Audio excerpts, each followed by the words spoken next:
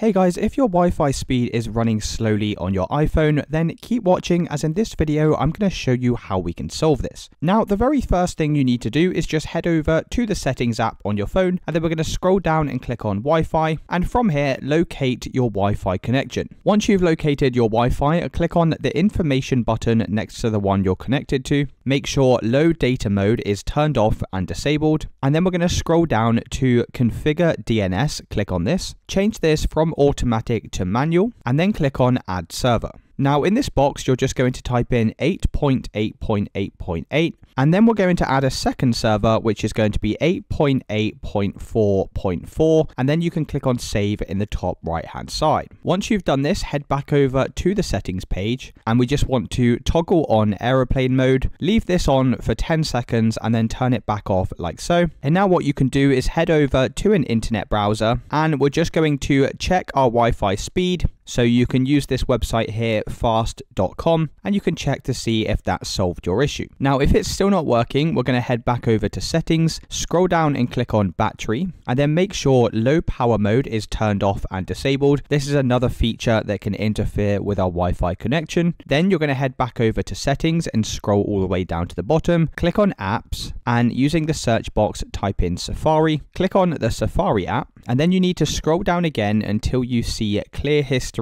and website data. Click on this, make sure all history is selected, and then click on clear history. Now once you've done this, once again you can check to see if your Wi-Fi speed has now improved. If it's still not working, the final thing we can do is head over to the settings app, scroll down and click on general, scroll all the way to the bottom and click on transfer or reset iPhone, click on reset, and then select reset network settings. You'll need to enter the passcode to your iPhone to confirm, and then once your network settings have been reset, you'll also need to reset your router. So you'll usually find a reset button somewhere on the back of your router. You can just hold this down for 15 seconds, and then we can try reconnecting to our Wi-Fi, and that should have solved any Wi-Fi issues you were having. If you did find this video helpful, then let me know in the comments, and I'll see you in the next one.